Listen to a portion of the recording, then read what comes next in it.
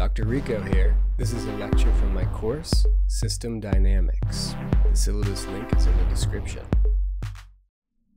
All right, welcome to the Laplace Transforms chapter, lecture, solving input-output ODEs with Laplace transforms and their inverses.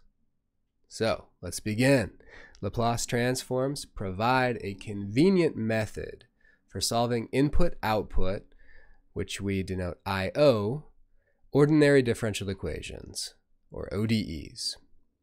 Consider a dynamic system described by the I/O ODE with time t, output y, input u, constant coefficients a and b, order n, and m less than n, m and n being integers, as this: time derivatives of the output on the left-hand side of the equation, time derivatives of the input on the right-hand side. Here we go. Rewritten in summation form, you never thought you would like summation form so much. Here it is, a little bit simpler. We're summing coefficients ai times the derivatives of y, where we're using Lagrange's notation. Okay, Lagrange's notation begins with the primes, and then as you go to higher primes and you run out of reasonable primage, you got to switch over to this parenthetical number, which denotes the order of the derivative. Okay, so you have the sum of derivatives in y on the left-hand side and the sum of derivatives in u on the right-hand side. Okay. Important to note here is that conventionally, or by convention, an is just unity. All right. The Laplace transform L, you knew it was coming, of both sides, gives us Laplace transform to the sum itself, and then we can use linearity, the linearity property here, to bring that Laplace transform inside the summation, and also we can take each of these coefficients, ai, they're just constants, they can be pulled outside of the Laplace transform, and we have this expression here. In the next move, we recursively apply the differentiation property of Laplace transforms to yield the following. Okay, let's ignore the big messy term first. Okay, so let's ignore this I sub I term, and let's focus on the first term in the summation. We have s raised to the if power multiplied by capital Y of s, which is simply the Laplace transform of little y as a function of s. Okay, this is the way that we typically write it, capitalized. The transform is capitalized. So we see, and this is the sort of key aspect of the differentiation property, for each order of the derivative, we have an s exponent. Okay, s, the Laplace s, the complex frequency raised to the power of the derivative. So if you had y double prime, this would correspond to, once you Laplace transform it, and still we're focused right now on this term and not the initial conditions term, which this one over here will be the messy one. For just this term, we have s squared y of s. Okay, so this is the sum that we have for all the powers of s, all the orders of derivative. Okay, so we have this sum, and on the left-hand side, we've got that plus this other term that we'll look at in a moment. And on the right-hand side, we have something that looks very similar. We have a sum of the coefficients times s raised to the jth power, which corresponds to the order of the derivative again of u of s, which is of course the Laplace transform of the input function of time And once it's transformed, it is a function of s. The image of the transform is a function of s. So the first look at this really is pretty simple. We've got this nice polynomial in s and y on the left-hand side, and this nice polynomial in s on the right-hand side with u, the input transform. Now let's take a look at this term. So the differentiation property includes initial conditions in its most general form. So initial conditions are dealt with by summing powers of s with derivatives of y evaluated at their initial condition, at the initial time, which we usually take to be 0.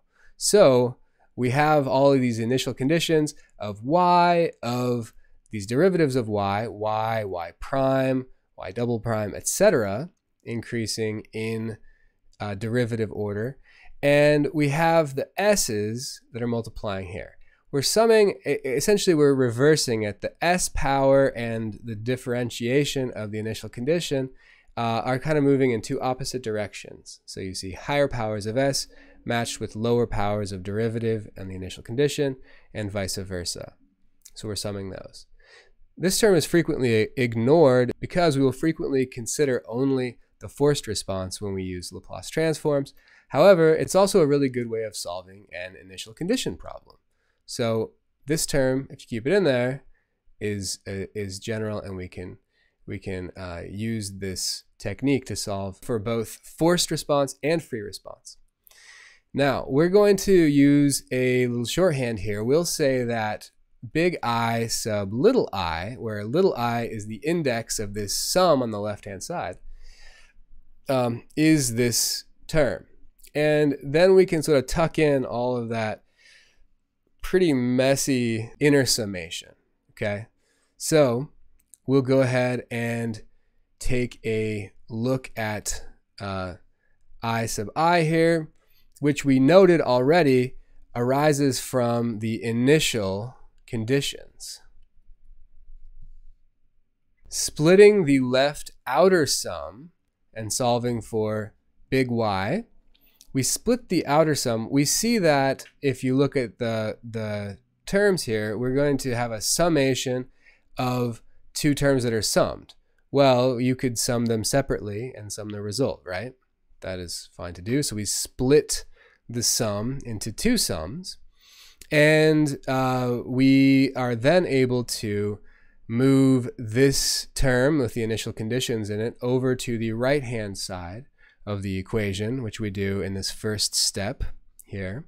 So now this term has moved over to the right-hand side, and it is, of course, subtracted here. So there's the subtraction. Okay, so now we have a term with y in it. The only term with y in it is on the left-hand side. Of course, it's a sum, so it's a bunch of terms. However, all those terms have y of s in them. So you can factor out y of s, which when you're using summation notation, you can simply move that guy to the left of the sum, and you have this sum of a coefficients and powers of s. The next step is to simply divide both sides of the equation by this term.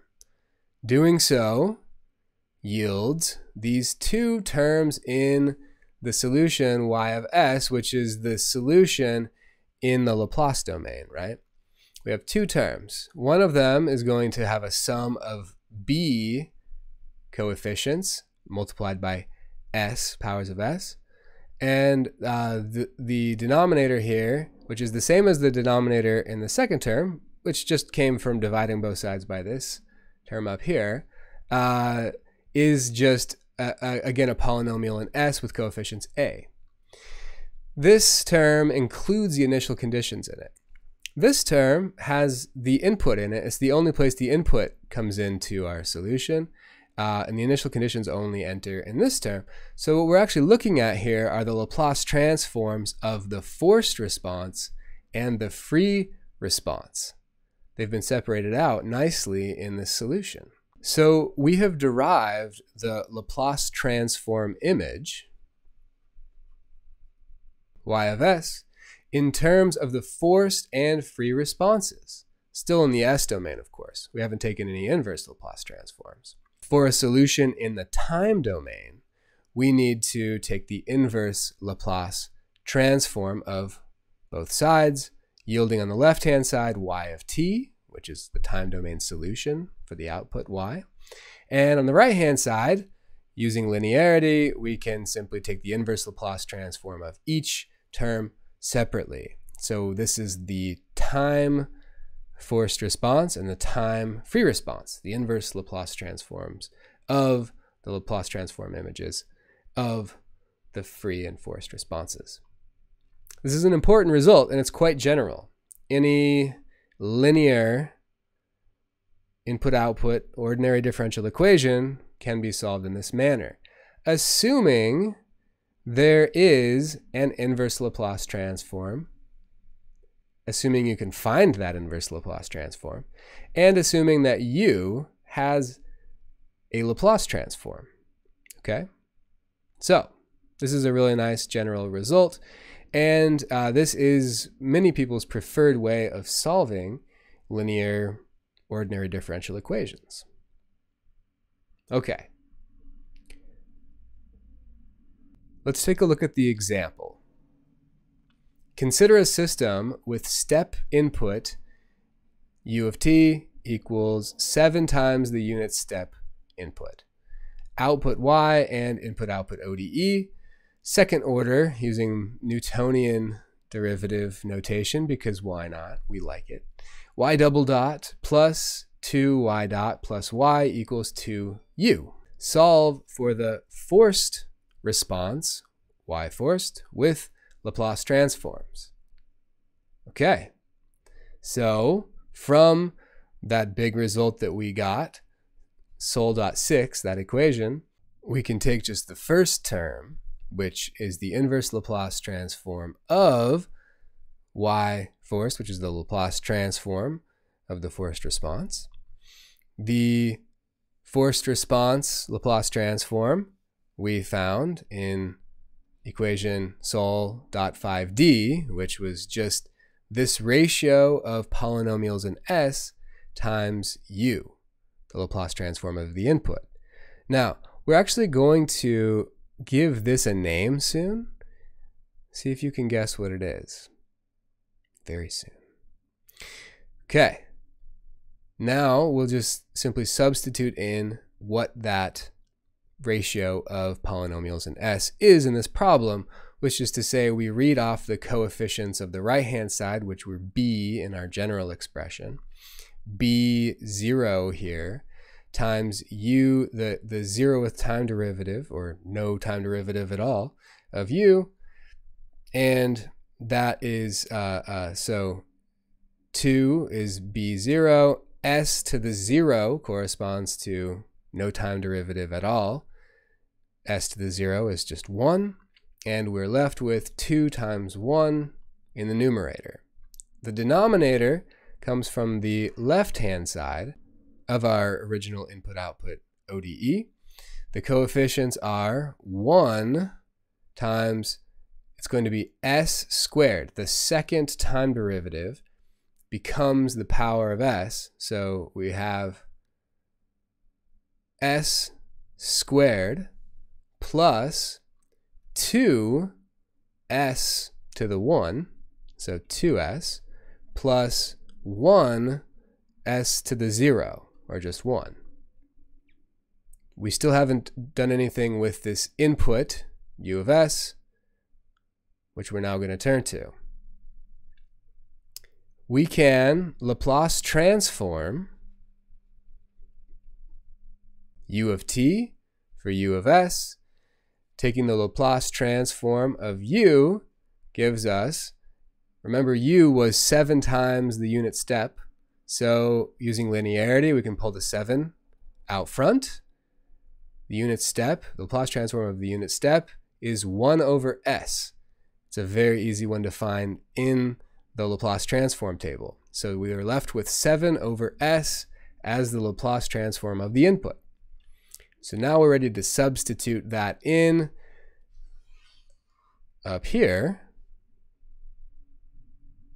Returning to the time response, now armed with the input u of s,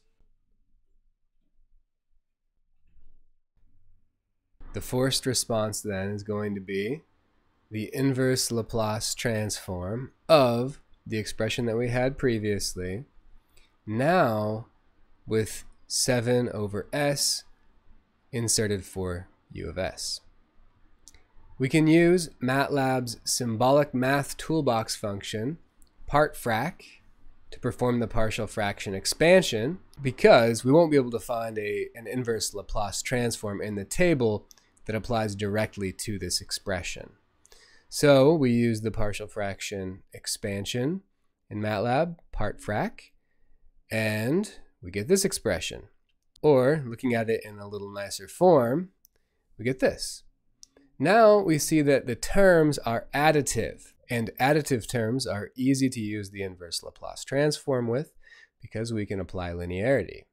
So we can apply the inverse Laplace transform to this, and again, linearity tells us that we have the inverse Laplace transform of each of these terms separately, and the first one is the inverse Laplace transform of 1 over s. Well, we already know that one from this very problem. We did it the other direction, right? We took the Laplace transform of the unit step function, and we got 1 over s. We do the inverse of the 1 over s to get the unit step. The inverse Laplace transform of this fraction, looking into the table, it's right there. It's t e to the minus t, e to the minus 1t. The third expression, 1 over s plus 1, is just an exponential, e to the minus 1t. So we've got the three inverse Laplace transforms combined in the same linear combination, and we can simplify that slightly. E to the minus t shows up in both terms. We factor it out to here, and we're pretty much done. So the force response starts at 0, looking at this, when time is 0, on the plus side at least. This is equal to 1.